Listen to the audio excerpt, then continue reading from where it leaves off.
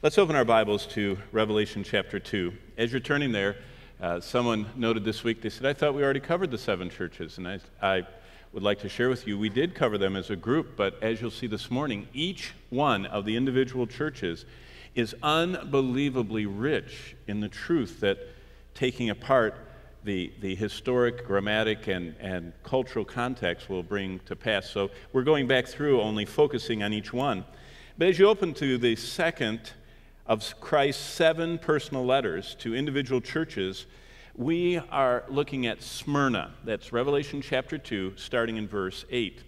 And as we read these words to this church that Christ wrote, starting in verse 8, the historical context is that the church at Smyrna was going through the second wave of persecutions that struck Christ's church. Now, just reading this, it could be any time in history, but knowing the context of what the church was, geographically where it was located, and the time frame when Christ dictated this to John and he delivered it, it gives us an incredible insight.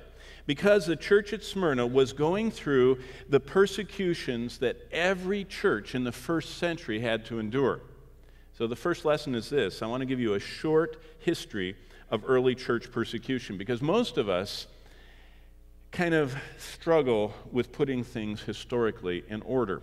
And so just for you to understand, there were 3 waves of church persecution that just swept out across the empire. There were many. In fact, historians say 30 Roman emperors persecuted the church, but there were 3 main waves. And as I share this short history of church persecution, someone told me this week, they said, you know what? I could save the first half hour of the message. I could stay home and Google everything you say. And I thought, that's an interesting concept, because what they don't realize is that though the whole world is at our fingertips with Google, it's not seen through the lens of Scripture. In fact, you don't even know if 3/4 of it or 9/10 of it's even true. But see, background is a part of expositional preaching. And to understand the historic, grammatical, and as well as the theological, as well as the cultural context, is so vital and has always been a part of teaching the Word of God. So for the rest of you that are willing, if you bear with me, I'd like to give you a sanctified mind's analysis of church history, something you'll never get on Google, okay? Even if you do stay home and read it.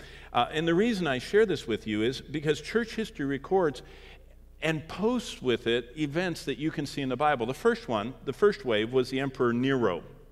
And that was from 54 to 68 AD. And if you know anything about Paul's life, this was at the height of Paul's writing ministry, as he's writing epistles from 54 to 68 AD. This persecution was sporadic, kind of like Nero's life. Nero was just sporadic.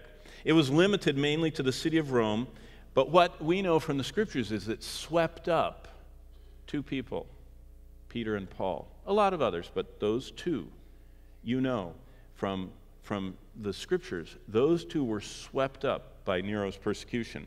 The second wave, which is the wave that Smyrna is in, is the Emperor Domitian. Now, he reigned from 81 to 96. This persecution was much wider than Nero's. Nero was just looking for a scapegoat because he had a hard time ruling with all of his dissipated lifestyle. But Domitian, across most of the Roman Empire's provinces, hit the church. And we know from the Bible what happened, because this is when John, the one who God used to write Revelation, was exiled to Patmos because of this very emperor, Domitian. So wave 1, Nero, sporadic. Wave 2, Domitian, wider. And it wipes out what is going on in Smyrna, as well as putting John on Patmos. The third wave is the Emperor Diocletian. And this persecution, and he reigned from 284 to 305, but this was the greatest of any Roman emperor's persecution against the church. This was the closest that Christianity ever got to extinction. Domitian, whose palace is now the modern-day city of Split in Croatia, was an amazing administrator. He just went through life, and he administrated and organized the Roman Empire. And as he was administrating and organizing, and most of his administration is what preserved the empire for so many centuries. As he was going through, he found an anomaly, a group of people that wouldn't do what they were supposed to do. And so he just administratively said, let's get rid of them. They were called Christians. And so he began three things. Number one, he says, I want to get rid of every place they meet. And they systematically destroyed every church meeting place of the Christians. He says, secondly, I want to get rid of whoever's leading these little rebel groups. So they killed every known pastor.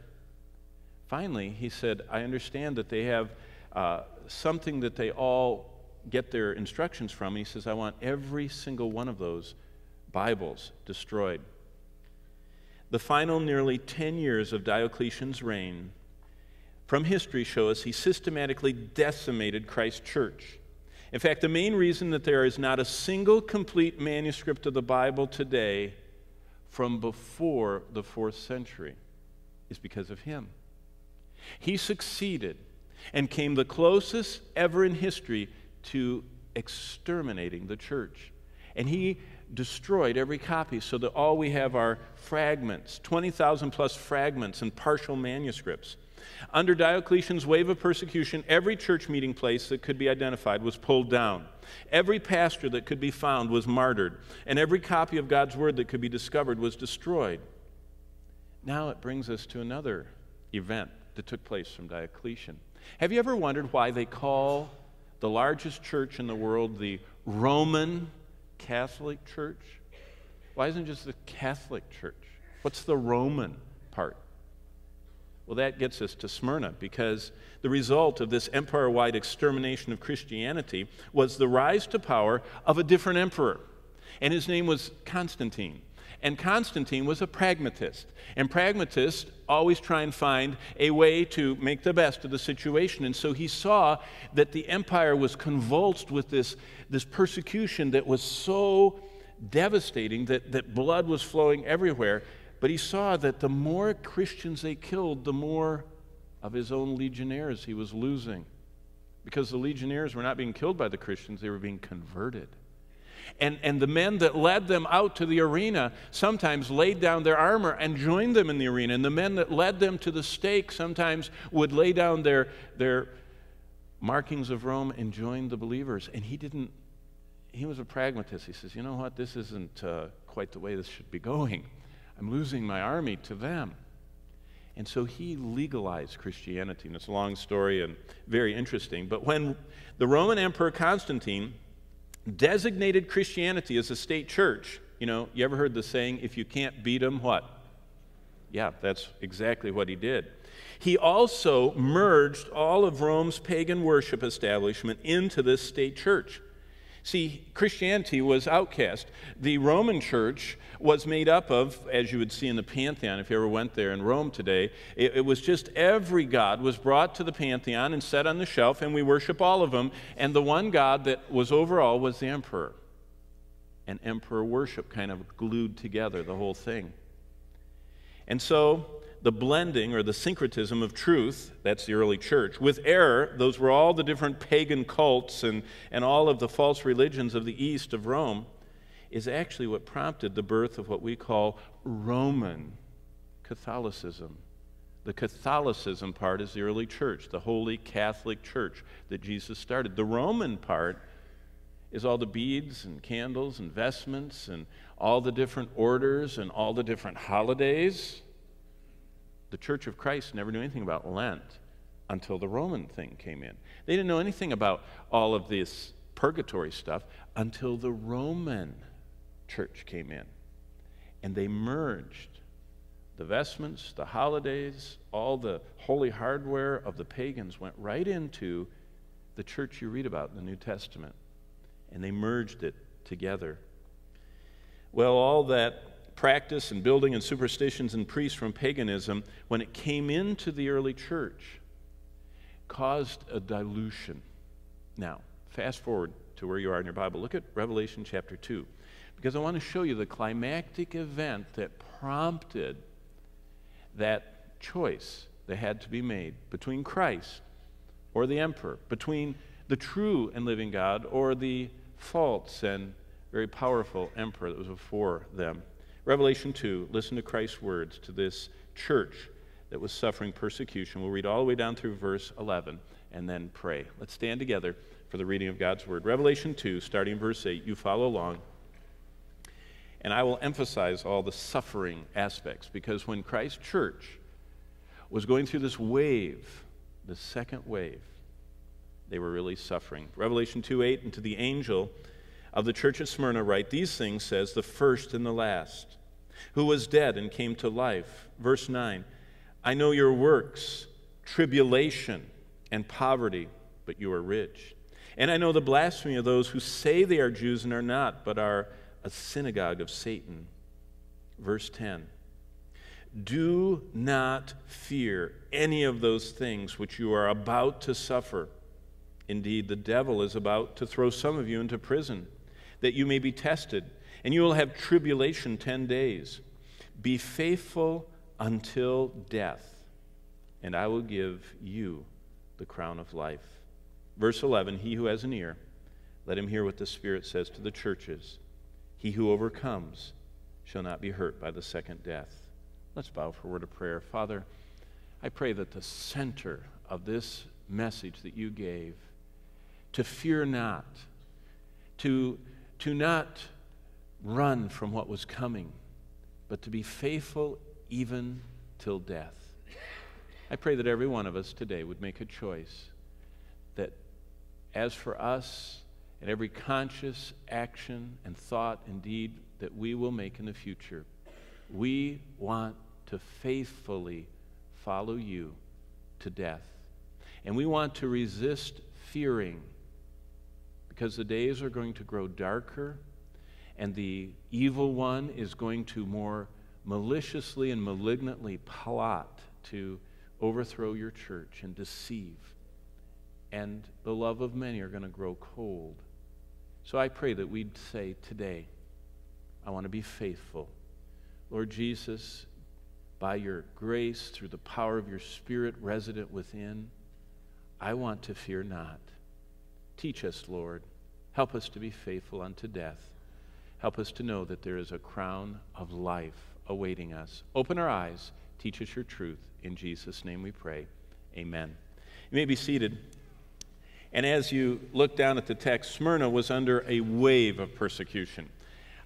It was more than most of us can comprehend unless you've actually been somewhere where the Christians are being persecuted, and you felt the tension of not wanting to, like even this spring when I was speaking, every cell phone in China is taken away from you at the door and put into a box and put away in a closet, because they didn't want any person able to have their phone activated and have it known where they were meeting and what they were saying, because of the fact that in China they spend more money on their internal policing of their people than they do on their entire defense and warfare budget, because they are so intense on controlling Christianity. But this second wave of persecution that broke over Smyrna had its start way back during the life of Christ. In fact, in 26 AD, the emperor, his name was Tiberius, he began something in Smyrna that was going to affect the people that got this letter about 70 years later when they got it. And that was this. Tiberius set up an altar in Smyrna, and it was an altar to him. And he asked the people of Smyrna if they would just come by once a year, and if they would just put a little incense on a censer, a little charcoal fire, and throw a little incense on it, and it would burst in a puff of smoke. And if in doing that, they were, without saying a word, that Tiberius was God. It's called emperor worship, starting in 26 AD. The emperor Tiberius built this in Smyrna, just 40 miles north of Ephesus. And that marks in history the official start in that city of emperor worship. Smyrna has the dubious legacy of starting this emperor worship. Well, to stay a happy part of the empire, all you had to do is stop by the forum area once a year. There was an annual, and I want you to think in your mind the pressure this would be. The city would line up, the city clerk would be there, beside them would be a little bowl of incense, next to the incense would be a little charcoal fire, and the clerk would ask you your name, you'd walk through, you'd grab just between your fingers. You'd grab just enough of that powder to just cast it on the fire, and as you walked by, they handed you a little slip that was called a labelli, and it meant that it's kind of like getting your stickers on your license plate once a year, show you're renewed, you know. It just was a little insurance that you were with the program. Soldiers were standing there. The whole city was behind you. But no one actually in the back of the crowd could see just what you're doing. And it was just, you know, with crowds of people, it was just a little pinch, little puff, little walk through. But it was declaring that the true and living God was not the Lord Jesus Christ, God the Son, and God the Father and God the Spirit, three in one. It was saying Tiberius or the succeeding emperors were God. The whole city streaming by, the pinch of powder, walking out to another year of peace and security. Think about being in line.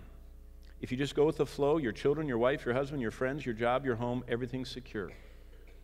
But if you don't do that, if you don't get your little slip, if you believe that only Jesus is Lord, if you say Caesar is not God, Jesus Christ is Lord, they didn't kill you on the spot. The clerk would note that.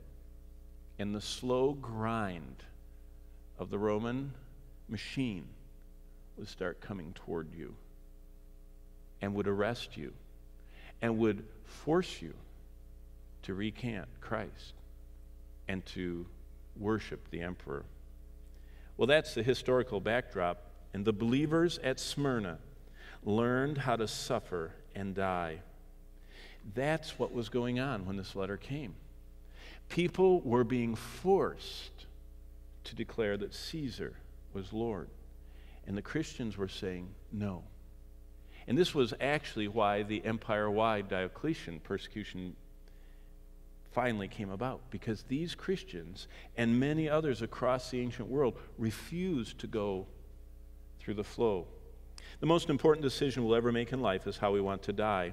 And the saints in Smyrna wanted to die in Jesus. Look what it says in verse 10.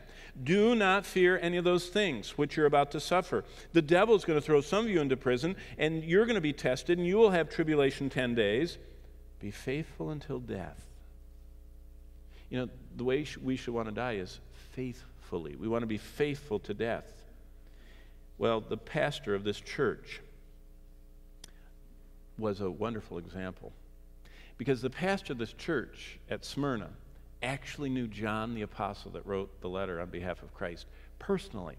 His name was Polycarp. He's the last, as far as we know, person who knew one of the apostles face to face. And I would like to just read you, just briefly, the account of what he did when they made him do the incense thing and he wouldn't do it. This is an account from church history, and it's fascinating. The Jews of Smyrna, remember the ones it says were of the synagogue of Satan in verse 9, they were violently opposed to Christ's church. They were blaspheming the name of Christ. They were persecuting the Christians. And this event isn't speculative. This is actually a record that we find not only in Eusebius and Fox's Book of Martyrs, but in other places, little scattered pieces of it remain. So we know that this event happened. And this is the record of his death. It was during the time of the public games. The city was crowded with people, and the crowds were very excitable. And suddenly a shout went up, "Away with the atheist! Let Polycarp be searched for." He was the pastor of the church at Smyrna. They came to arrest him, but not even the police captain wished to see Polycarp die. And on the brief journey to the forum area, the place where the censer and the incense was, and the crowd had gathered, the officer pled with the old man. "What harm is it for you to say Caesar is Lord and to offer a sacrifice and be saved?" But Polycarp was adamant that for him only Jesus Christ was Lord. When he entered the arena, the proconsul gave him the choice: curse the name of Christ and make a sacrifice to Caesar, or die on the spot. What an amazing scene the church members, who probably came to see their faithful pastor, were swept into. Well, these words are recorded. Polycarp said, 86 years have I served him, and he has done me no wrong. Can I blaspheme my king who saved me? Look back at verse 10. Don't fear. Look at the end of verse 10. Be faithful until death, and I'll give you a crown of life. So the crowds, church history records, came flocking with burning coals from workshops, from the baths, and so on. They came with the fire. And it says the Jews, even though they were breaking the Sabbath law by carrying a burden, they were in the front of the line carrying the wood because they wanted to burn him alive. The soldiers were going to bind Polycarp to the stake in the arena of the forum area, but he said, "Leave me as I am, for he who gave me power to endure the fire will grant me to remain in the flames, unmoved, even without the security you would give me." So they left him loosely bound in the flames, and Pastor Polycarp faithfully died for Christ. Now, that's just one incident from the life of Smyrna, but it's a very powerful reminder that the recipients of this letter took it literally. They believed that Christ was able to keep them. Well, there's a clear lesson for each of us when we face such persecution. It's in verse 10. We hope in Jesus when life is painful. Jesus said, "Don't fear." In fact, the most repeated negative prohibition in the Bible is right there. Do not fear. The entire message for this church is fear not. The most important lesson for each of us from this church is also for us to fear not. No matter what lies ahead in our daily lives, our health lives, our career, our finances, or anything else, Christ's message is simply fear not. Fear is not the realm we are to operate. God has not given us a spirit of fear. The world, our flesh, and the devil do make us fear. But God says, I don't give you that spirit of fear. Don't give in. Don't operate under the basis of the motivation of fear. God does not want that, produce that, nor is he pleased by it. Fear not. Instead, verse 10, Christ says, be faithful, trust me. Why? Why should we trust him? We'll go back to verse 8, because there's something interesting. In verse 8, there's a reminder that Jesus was crushed for our sins. And real quickly, I just want to run by you something that you might not know. The word Smyrna, look at verse 8. It says, to the angel of the church in Smyrna. If you take the S off, you might guess what this word really is. It's the word myrrh. Smyrna is what we get in English, the word myrrh. Remember Jesus at his birth, the wise men came, presented him gold and frankincense and what? Yeah, that's Smyrna. It's the same word. It's the Greek word for myrrh. And if you look there, this word not only is the name of an assembly in the city called Smyrna, but it's also the Greek word for myrrh. And myrrh was a substance that was taken from a thorny tree and was the chief product of the city. And the way that it was produced is you take kind of a machete and you go along to the trunk of this tree and you just go whack, whack, whack, whack, whack, whack. And you would injure, you would cut, you would bruise, you would damage the bark. And then for each of the cuts, the healing scab, to use a human term, the scab that would come out to cover the wound, the resin that was exuded from that tree, is the raw material from which myrrh was refined. So it's interesting, this was the city of myrrh.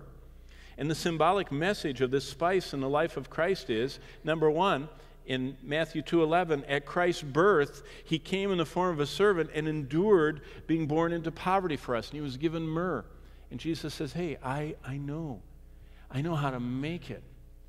And by my grace, you can make it through whatever you suffer in this life. He says, I know your poverty. Look back at the letter. I know your works, tribulation, verse 9, in poverty. He says, I was born in poverty.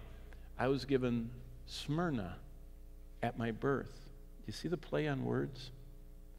Keep going in Mark 15:23. At Christ's crucifixion, as he suffered the weight of sin and separation from God for us, he was offered wine mixed with myrrh. Now see, myrrh was also something that would remove pain and anesthetize you to pain. And Jesus, if you remember, said no to his crucifiers who were trying to dull his senses so the pain wouldn't be so bad. Jesus said, no, I suffered the weight of sin, and I refused the myrrh that was given to me at the cross. At Christ's burial, though, he was placed in a tomb. John 19:39 says, he was wrapped in myrrh after suffering the wrath of God for us. You see how Christ's whole life and death and ministry are surrounded by this little word that was their identity. They were Smyrnian Christians. According to John 19:39, a mixture of myrrh and aloes, about 100 pounds weight, was used to prepare Christ's body for burial in a borrowed tomb. But finally, at Christ's return, I think this is fascinating. When Jesus comes the second time, he's not presented myrrh.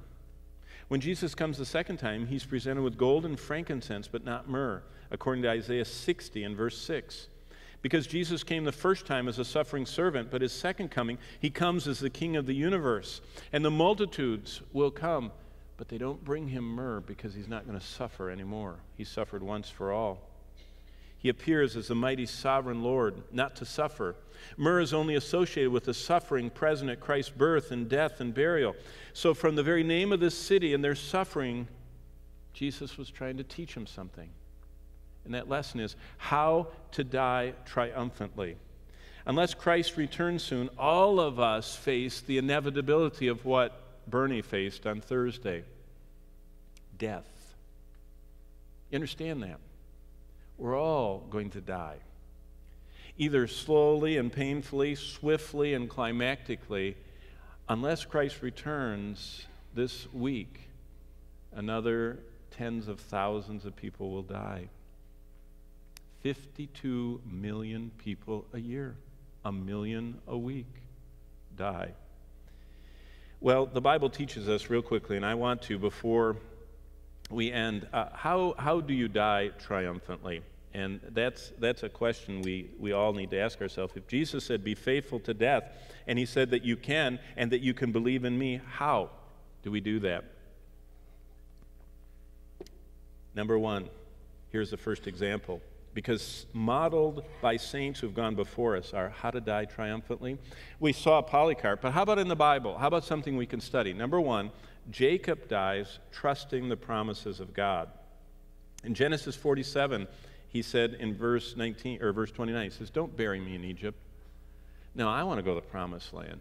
You see, he was kind of saying what the hymn says: this world is not my home.